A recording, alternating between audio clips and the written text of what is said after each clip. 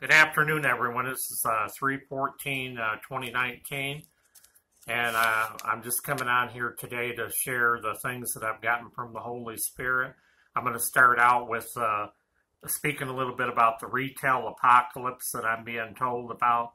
That, the economy is not going to hold up forever. And I saw yesterday where Paul Bagley had done this video where he put out the video about, the economy's not going to collapse in March because there was like record profits. It went to a record high yesterday or something. They've had 4+ days in a row.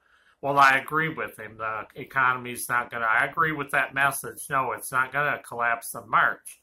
But I want to come here at the same time, and I prayed about that because when I did that video a few months back, in the title I put recession, economic recession 2019 with a question mark because, and I mentioned in that video that the Lord told me that His hand was on the economy right now, propping it up.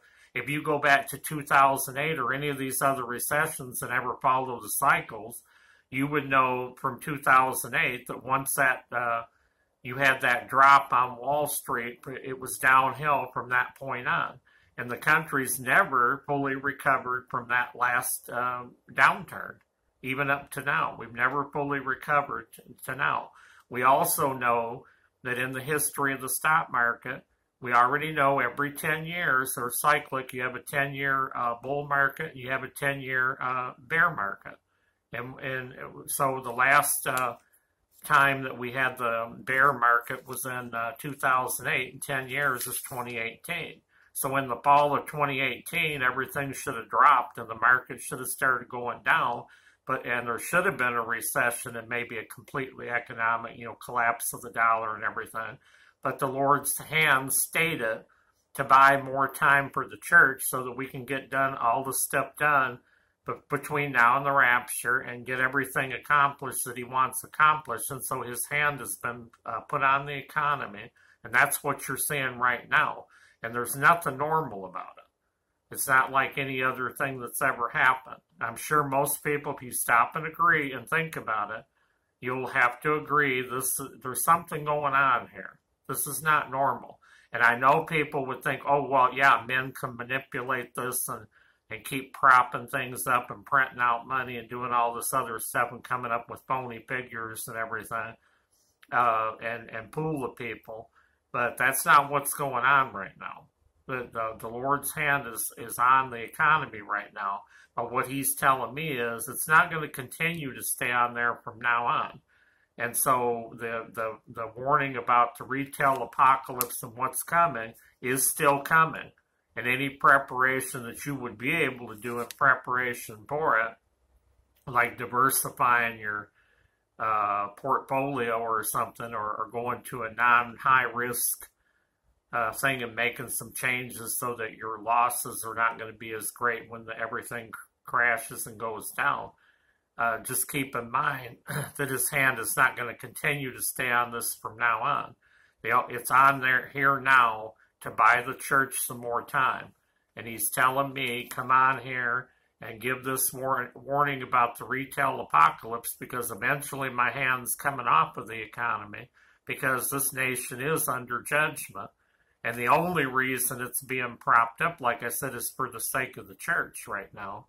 And I do want to add, because Donald Trump did what he did with Jerusalem, and when you go back to what I said in my video yesterday about Him blessing those that bless thee and cursing those that curse thee, that's why His hand has stayed on this economy and kept it propped up, because of what Donald Trump's done over there with Israel. You can thank him in part for this. But the Lord has His plans, and He has His reasons for buying His church more time, because He has things for us to do. Yes, the rapture's coming. We're going to get out of here, but He's got things that He wants us to do between now and then, and that's why He's staying this economy. Imagine if everything collapsed and went down the tubes right now, and the dollar completely collapsed. So a lot of us wouldn't even be able to be on here even giving a video message anymore. We'd be lucky if we could, would be able to get something, to find a meal to eat or something. So he's keeping this thing propped up for a reason. But normally in the cycles of the history of the stock market, it should have gone down. And it always has historically. And so this is defying history. The history of the market's being defied. It's unprecedented. Like I said before, that word, unprecedented. So the retail apocalypse, 50 companies in bankruptcy on that one thing I read. I'm going to give a couple, 17 of them, but there were 50 of them altogether. And what I did was I picked the ones that are long-standing. Sears, the 99-cent only stores, GNC, Fred's Pharmacy, J.C. Penney, Office Depot, the Vitamin Shop, Neiman Marcus, Pier 1 Imports. They were back in the 70s. In the end of the 70s, I remember going to Pier 1. They've been around a long time. Winn-Dixie Foods down in the South, a big food chain. Eddie Bauer, Pet Mart, Payless Shoes. They've been around since the 70s. Rockport, Toys R Us, they've been around a long time. Pacific Gas and Electric, because of the fire there in Paradise, California, that was they're liable for because they didn't go fix that big electrical tower. They had notified that lady that thing's property is on, that they were supposed to do a repair, and before they could get out there and repair it, that something happened to that thing and sparked that fire and burned that town down there in California, and now they're getting sued for not fixing it. And then the Weinstein Company, well, we know about Harvey Weinstein in Hollywood, and we know what the Lord is starting to do with that, how he's starting to expose all the corruption out there and everything that's going on out there. And Harvey Weinstein is just the tip of the iceberg, but they're filing bankruptcy now. But in addition, so that was 17 out of the 50 that I saw on the one video. But on another video, I saw 465 stores are going to close in 48 hours in December and January when they had that, they suspended the budget and they had everything frozen. Well, 465 stores closed in 48 hours. And there was a big drop in consumer spending in the holiday season. And that's why a lot of these stores are going under now. Because that accounts, I believe, for 75% of the profit for the whole year that a company makes. They make between Thanksgiving and New Year's Day. That's the way it was in the company I worked for a few years ago. 75% of his annual income for the whole year was generated between Thanksgiving and New Year's Day. It was an appliance store. And that's how his thing worked. A whopping 4,500 stores have been announced by retailers for the first several months of the year to close. And Tesla Auto is closing most of its showrooms across the country. And we know that 70% of our economy is consumer driven. So as more of these stores close, surely, like the Lord's telling me, his hand is not going to continue to stay on it. It's there for a reason right now, for us to take care of business and get things done and get out these warnings. Second thing he wanted me to mention, and I took note of, was a blackout coming. FEMA, Venezuela, their power went out 5 or 6 days ago, and they were blaming the U.S. for the power outage.